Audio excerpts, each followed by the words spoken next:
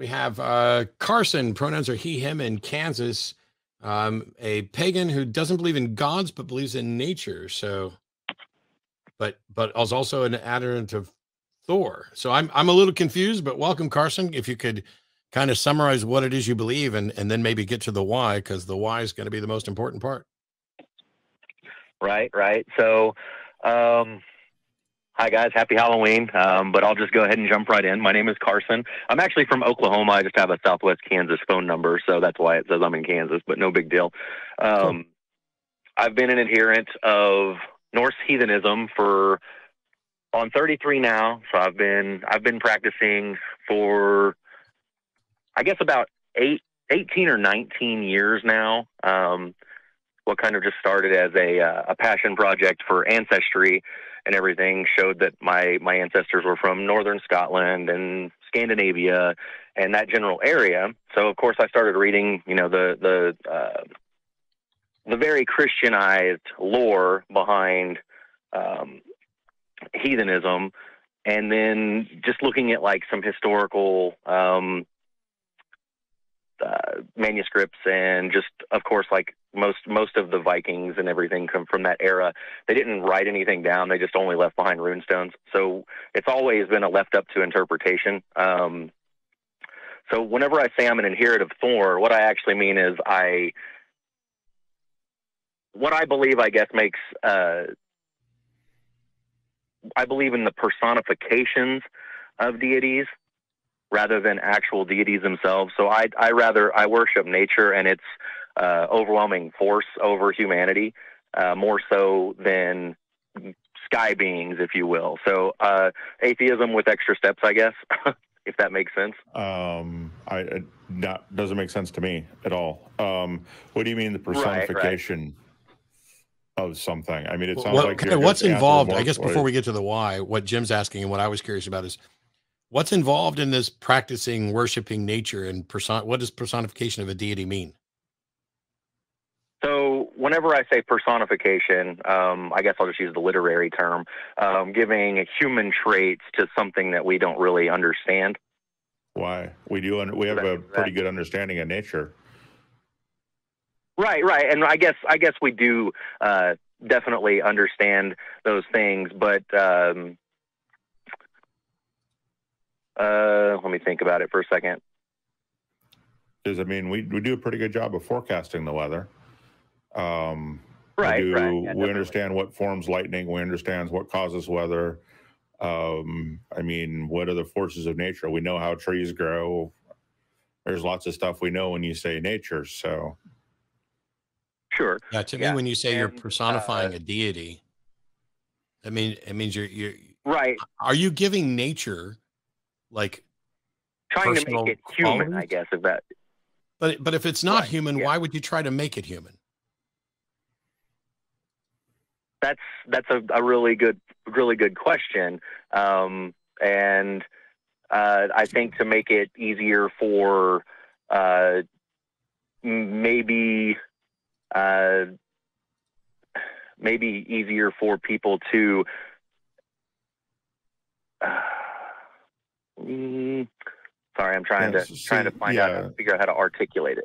This is something that I've had over and over again when I talk to pagans, and I've had a call out lately, even on my Wednesday show for more pagans to call in, because I really would like to understand it. And in your case, you're saying, oh, it's like atheism with some extra steps, except that it's not like atheism in the sense that you're trying to personify and deify nature.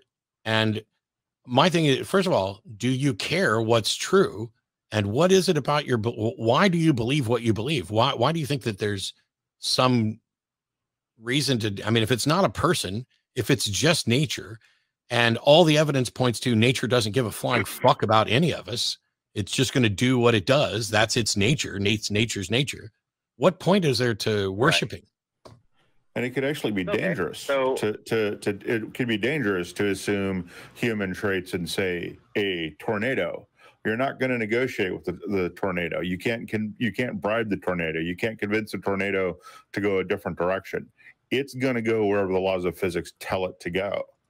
And the same with any storm. So it actually seems dangerous to do that to treat nature as something human when it's just the laws of physics doing what they do. You could wind up in a world of hurt trying to negotiate with a thunderstorm or a hurricane, or I mean, well, I don't know. Maybe Carson doesn't try to negotiate with the thunderstorm. So what is it? Give us a clue as to why any of this matters and why you are involved. So I guess that question there, I think that's kind of like the base of most heathens, is that I don't know many heathens that believe that any of what we do matters at all anyway. Basically, if even the ones that believe that Thor is an actual like flesh and blood deity, I don't think any of those people actually believe that Odin or Thor or Tyr or any of these people actually care about us at all. And most of what we really do is just kind of worry about us and our quotation marks tribe. For me particularly, I'm a universalist, so I believe anybody can be a heathen. It doesn't have anything to do with skin color or anything like that. We just mostly believe that the gods or nothing really cares about us, and we've just got to pave our own way in the ways that best suit our tribe, if that makes sense. So I guess we're back to the why. If you don't think any of this matters, and I'm going to ask a question that many pagans I know would find very insulting, but I promise you this is not an attempt to assault you. How is this different from cosplay?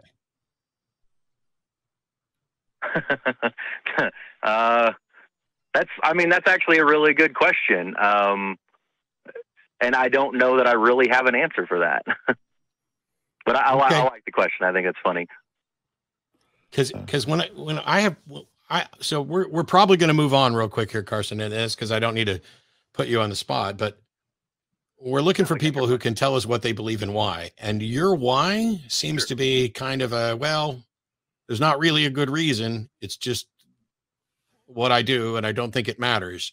And considering I still live in a world where there are millions of people who are trying to legislate what other people can do based on their version of a god, I'd love to know more about why people are pagans and what they think is happening. But if you don't have any more today, and I know somebody asked you to call, then just, yeah, that's a good question. Yeah, that's a good question. Then probably we'll just move on to another caller. And if you think of something better, by all means, call us back. And, if you got some explanation for why you believe what you believe, I guess. Yeah, definitely. And then just really quick, let's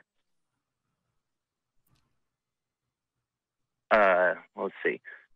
I guess the real why is just, well, actually, yeah, we can just move on. I'm not really sure that I can really articulate that in this short of a time. So, yeah. Maybe though, your call will spark some other pagans or heathens who have a different take on it, or maybe different explanations of why it's important.